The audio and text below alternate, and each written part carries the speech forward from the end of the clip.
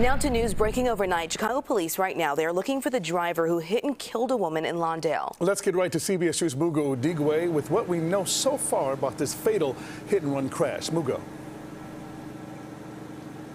Yeah, good morning, guys. So the victim here, according to police, is a 42-year-old woman. She was simply crossing the street when a driver hit her. Now, just take a look at your screen here, because this car, this SUV, this is the same one police say they are looking for. They say the driver in this SUV is the one who hit that woman. You can see it is a tan-colored SUV. Now, let's get you the video of the scene. This was last night near Pulaski and Arthington. You can see red police tape here blocking things off, along with some officers out there. The hit and run happened around 8:30 last night. Again, police say the 42-year-old woman was crossing the street when the driver of that tan-colored SUV hit her while she was on the crosswalk. That woman was rushed to Mount Sinai, where she died. Right now, police say they are still investigating all of this, still searching for that driver. We showed you that picture. They are looking for the driver of that tan-colored SUV.